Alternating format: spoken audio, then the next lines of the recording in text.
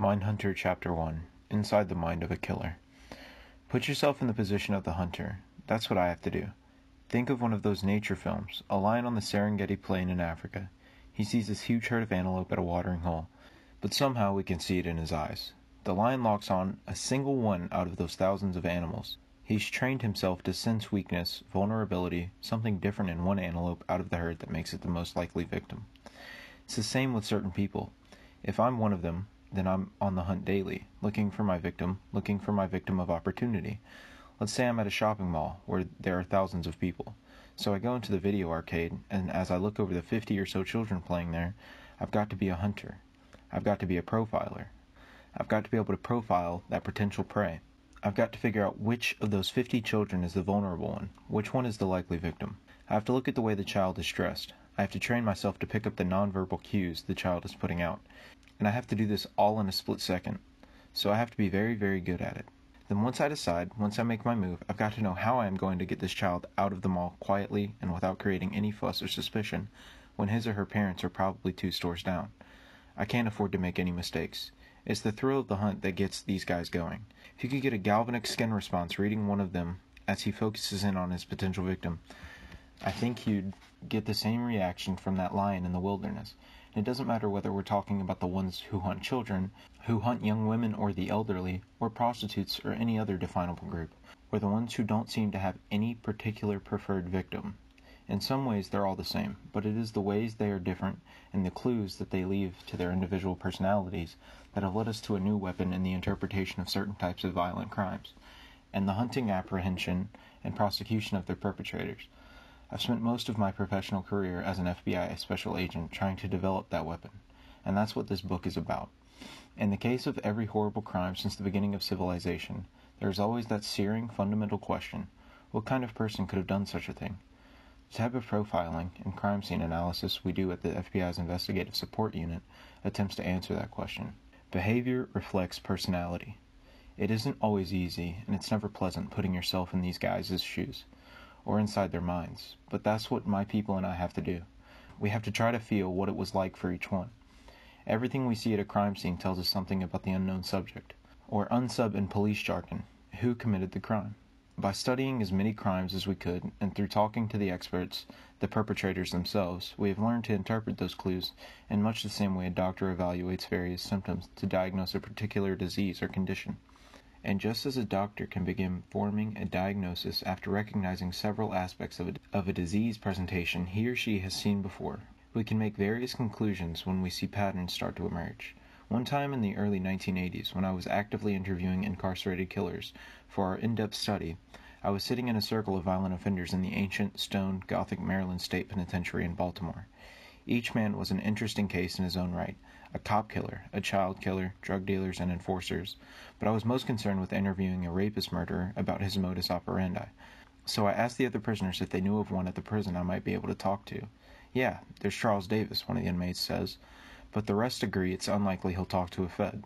Someone goes to find him in the prison yard. To everyone's surprise, Davis does come over and join the circle, probably as much out of curiosity or boredom as any other reason. One thing we had going for us in the study is that prisoners have a lot of time on their hands and not much to do with it. Normally when we conduct prison interviews, and this has been true right from the beginning, we try to know as much as we can about the subject in advance.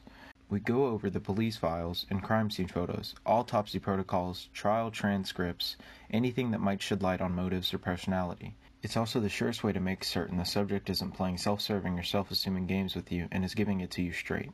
But in this case, obviously, I hadn't done any preparation, so I admit it and try to use it to my advantage. Davis was a huge hulking guy about 6'5", in his early 30s, clean-shaven and well-groomed. I start out by saying, "You have me at a disadvantage, Charlie. I don't know what you did." "I killed 5 people, he replies. I asked him to describe the crime scenes and what he did with his victims. Now, it turns out, Davis had been a part-time ambulance driver, so what he'd do was strangle the woman, place her body by the side of a highway in his driving territory, make an anonymous call, then respond to the call and pick up the body. No one knew, when he was putting the victim on the stretcher, that the killer was right there among them. This degree of control and orchestration was what really turned him on and gave him his biggest thrill. Anything like this I could learn about technique would always prove extremely valuable. The strangling told me he was a spur-of-the-moment killer, and the primary thing on his mind had been rape, I say to him, "You're a real police buff. You'd love to be a cop yourself, to be in a position of power instead of some menial job far below your abilities." He laughs, says his father had been a police lieutenant. I asked him to describe his MO. He would follow a good-looking young woman, see her pull into the parking lot of a restaurant, let's say. Through his father's police contacts, he'd be able to run a license plate check on the car. Then, when he had the owner's name, he'd call the restaurant and have her paged and told she'd left her lights on. When she came outside, he'd abduct her, push her into his car or hers, handcuff her, then drive off. He describes each of the 5 kills in order, almost as if he's reminiscing. When he gets to the last one, he mentions that he covered her over in the front seat of the car, a detail he remembers for the first time. At that point in the conversation, I turn things further around. I say, "Charlie, let me tell you something about yourself. You had relationship problems with women. You were having financial problems when you did your first kill. You were in your late 20s and you knew your abilities were way above your job. So everything in your life was frustrating and out of control." He just sort of nods. So far, so good. I haven't said anything terribly hard to predict or guess at. "You were drinking heavily," I continue. "You owed money. You were having fights with the woman you lived with." He hadn't told me he lived with anyone, but I felt pretty certain he did. On the nights when things were the worst, you'd go out on the hunt. You wouldn't go after your old lady, so you had to dish it out to someone else.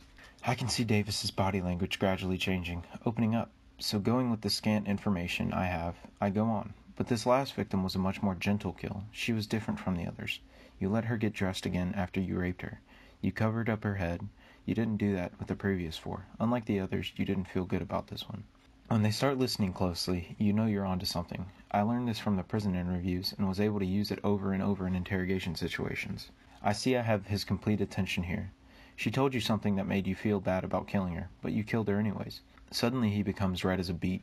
He seems in a trance-like state, and I can see that in his mind he's back at the scene. Hesitantly, he tells me the woman had said her husband was having serious health problems and that she was worried about him. He was sick and maybe dying. This may have been a ruse on her part, it may not have been. I don't have any way of knowing, but clearly it had affected Davis. But I hadn't disguised myself. She knew who I was, so I had to kill her. I pause a few moments, then say, "You took something from her, didn't you?" He nods again, then admits he went into her wallet. He took out a photograph of her with her husband and child at Christmas and kept it. I'd never met this guy, but I'm starting to get a firm image of him. So I say, "You went to the gravesite, Charlie, didn't you?" He becomes flushed, which also confirms for me he followed the press on the case, so he'd know where his victim was buried.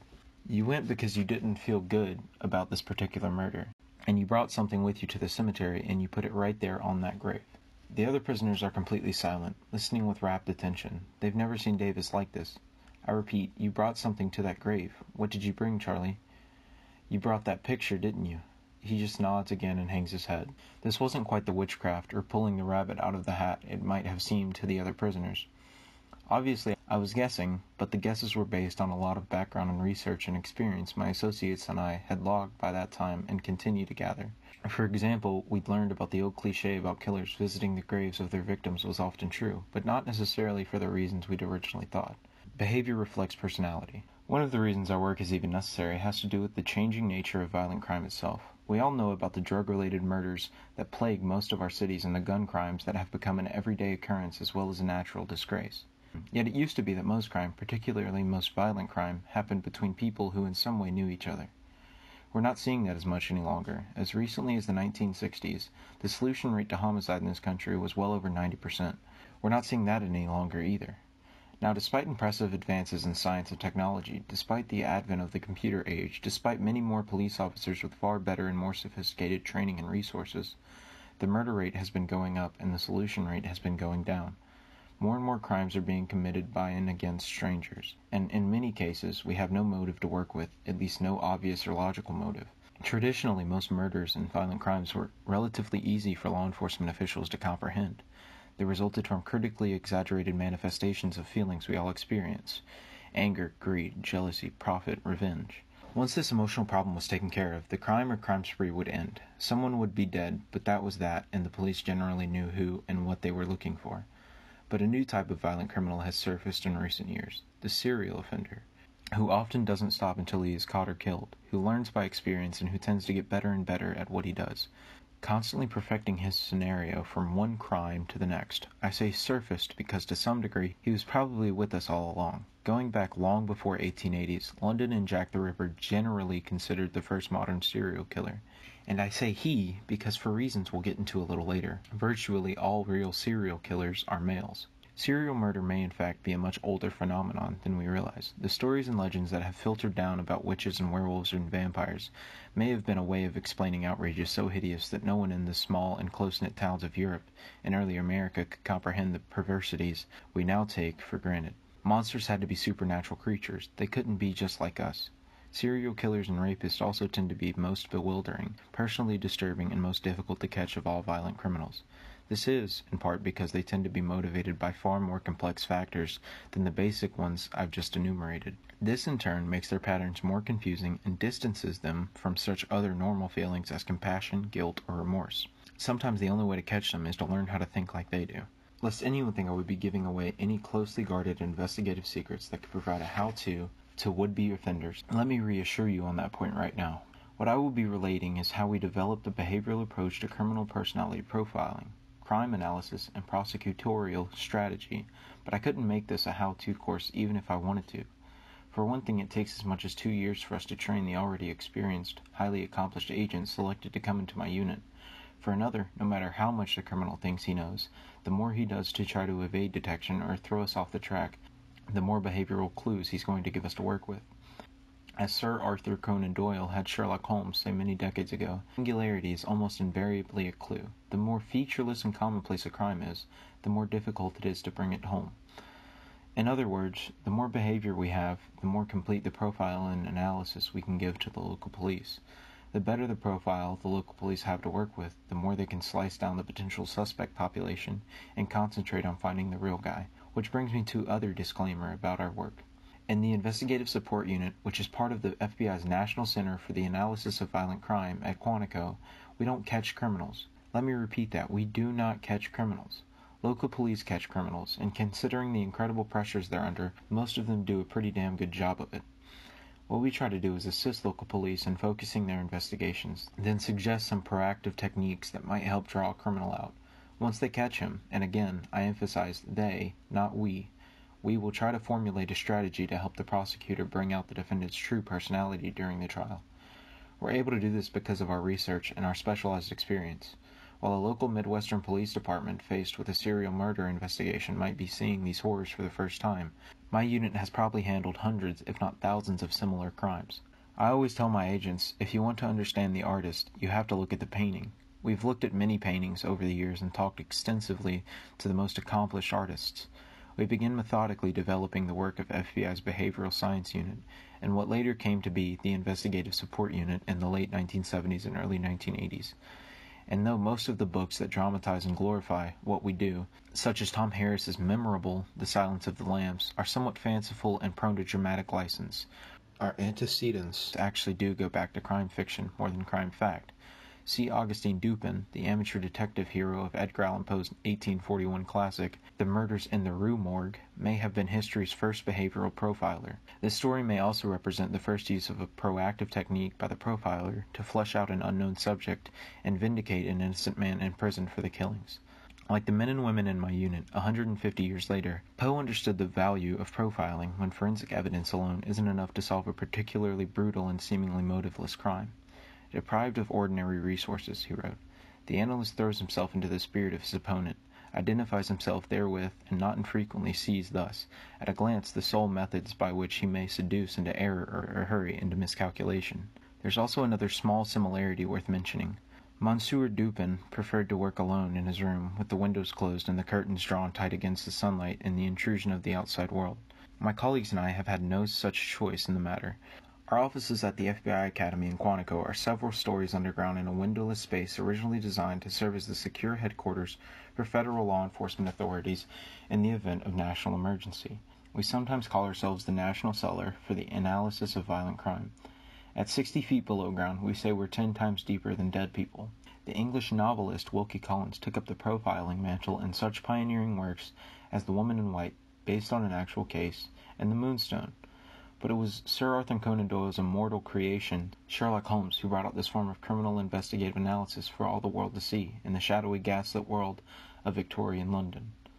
The highest compliment any of us can be paid, it seems, is to be compared to this fictional character. I took it as a real honor some years back when, while I was working a murder case in Missouri, a headline in the St. Louis Globe-Democrat referred to me as the FBI's modern Sherlock Holmes. It's interesting to note that at the same time Holmes was working his intricate and baffling cases, the real-life Jack the Ripper was killing prostitutes in London's East End. So completely have these two men on opposite sides of the law and opposite sides of the boundary between reality and imagination taking hold of the public consciousness that several modern Sherlock Holmes stories written by Conan Doyle admirers have thrown the detective into the unsolved Whitechapel murders. Back in 1988, I was asked to analyze the Ripper murders for a nationally broadcast television program. I'll relate my conclusions about this most famous unsub in history later in this book. It wasn't until more than a century after Poe's Rue Morgue and a half-century after Sherlock Holmes that behavioral profiling moved off the pages of literature and into real life. By the mid-1950s, New York City was being rocked by the explosions of the Mad Bomber, known to be responsible for more than 30 bombings over a 15-year period. He hit such public landmarks as Grand Central and Pennsylvania stations and Radio City Music Hall. As a child in Brooklyn at the time, I remember this case very well. At wit's end, the police in 1957 called in a Greenwich Village psychiatrist named Dr. James A. Brussel, who studied photographs of the bomb scenes and carefully analyzed the bombers' taunting letters to newspapers. He came to a number of detailed conclusions from the overall behavioral pattern he perceived, including the facts that the perpetrator was a paranoiac who hated his father, obsessively loved his mother, and lived in a city in Connecticut. At the end of his profile, Brussel instructed the police, "Look for a heavy man, middle-aged, foreign-born, Roman Catholic, single, lives with a brother or a sister. When you find him, chances are he'll be wearing a double-breasted suit, buttoned." From references in some of the letters, it seemed a good bet that the bomber was a disgruntled current or former employee of Consolidated Edison, the city's power company. Matching up the profile to this target's population, police came up with the name of George Medesky, who had worked for Con Ed in the 1940s before the bombings began. When they went up to Waterbury, Connecticut, one evening to arrest the heavy, single, middle-aged, foreign-born Roman Catholic, the only variation in the profile was that he lived not with one brother or sister, but with two maiden sisters. After a police officer directed him to get dressed for the trip to the station, he emerged from his bedroom several minutes later wearing a double-breasted suit, buttoned. Illuminating how he reached his uncannily accurate conclusions, Dr. Brussel explained that a psychiatrist normally examines an individual and then tries to make some reasonable predictions about how that person might react to some specific situation. In constructing his profile, Brussel stated, he reversed the process, trying to predict an individual from the evidence of his deeds. Looking back on the Mad Bomber case from our perspective of nearly 40 years, it actually seems a rather simple one to crack. But at the time, it was a real landmark in the development of what came to be called behavioral science and criminal investigation. Dr. Brussel, who later worked with the Boston Police Department on the Boston Strangler case, was a true trailblazer in the field. Though it is referred to as deduction, what the fictional Dupin and Holmes, and real-life Brussel, and those of us who followed were doing was actually more inductive, that is, observing particular elements of a crime and drawing larger conclusions from them. When I came to Quantico in 1977, instructors in the behavioral science unit, such as the pioneering Howard Tetton, were starting to apply Dr. Brussel's ideas to cases brought to them in their National Academy classes by police professionals. But at the time, this was all anecdotal and had never been backed up by hard research. That was the state of things when I came into the story. I talked about how important it is for us to be able to step into the shoes and mind of the unknown killer. Through our research and experience, we found it as equally important, as painful and harrowing as it might be, to be able to put ourselves in the place of the victim. Only when we have a firm idea of how the particular victim would have reacted to the horrible things that were happening to her or him can we truly understand the behavior and reactions of the perpetrator. To know the offender, you have to look at the crime. In the early 1980s, a disturbing case came to me from the police department of a small town in rural Georgia.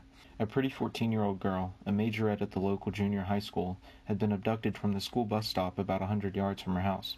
Her partially clothed body was discovered some days later in a wooded Lover's Lane area about 10 miles away. She had been sexually molested, and the cause of death was blunt force trauma to the head. A large, blood-encrusted rock was lying nearby. Before I could deliver my analysis, I had to know as much about this young girl as I could. I found out that, though very cute and pretty, she was a 14-year-old who looked 14, not 21 as some teens do. Everyone who knew her assured me she was not promiscuous or a flirt, was not in any way involved with drugs or alcohol, and that she was warm and friendly to anyone who approached her. Autopsy analysis indicated she had been a virgin when raped.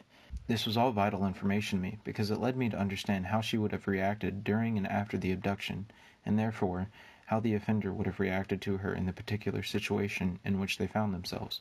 From this, I concluded that the murder had not been a planned outcome, but was a panic reaction due to the surprise based on the attacker's warped and delusional fantasy system that the young girl did not welcome him with open arms. This, in turn, led me closer to the personality of the killer, and my profile led the police to focus on a suspect in a rape case from the year before in a nearby larger town. Understanding the victim also helped me construct a strategy for the police to use in interrogating this challenging suspect, who, as I predicted he would, had already passed a lie detector test. I will discuss that fascinating and heartbreaking case in detail later on. But for now, suffice it to say, the individual ended up confessing both to the murder and the earlier rape. He was convicted and sentenced, and as of this writing, is on Georgia's death row. When we teach the elements of criminal personality profiling and crime scene analysis to the FBI agents or law enforcement professionals attending the National Academy, we try to get them to think of the entire story of the crime. My colleague Roy Hazelwood, who taught the basic profiling course for several years before retiring from the Bureau in 1993, used to divide the analysis into 3 distinct questions and phases: what, why, and who. What took place? This includes everything that might be behaviorally significant about the crime. Why did it happen the way it did? Why, for example, was there mutilation after death? Why was nothing of value taken? Why was there no forced entry? What are the reasons for every behaviorally significant factor in the crime? And this then leads to who would have committed this crime for these reasons. This is the task we set for ourselves.